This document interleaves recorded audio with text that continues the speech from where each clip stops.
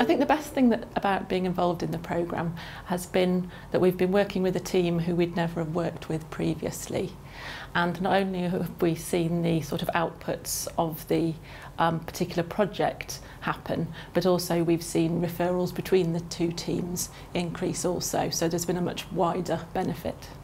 Being able to influence change, but saying that we're working with the Point of Care Foundation and NHS England are all involved, it's enabled us to influence change more, easier, with that backing.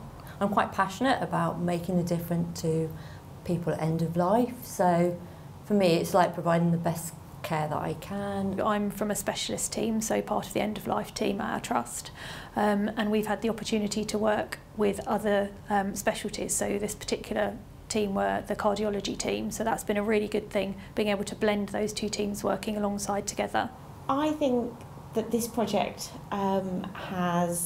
it's given us a really good opportunity to really focus on one subject, and it's been the project that we've spent every week of this year doing and trying to achieve. Yeah. So it's really meant something to the ward.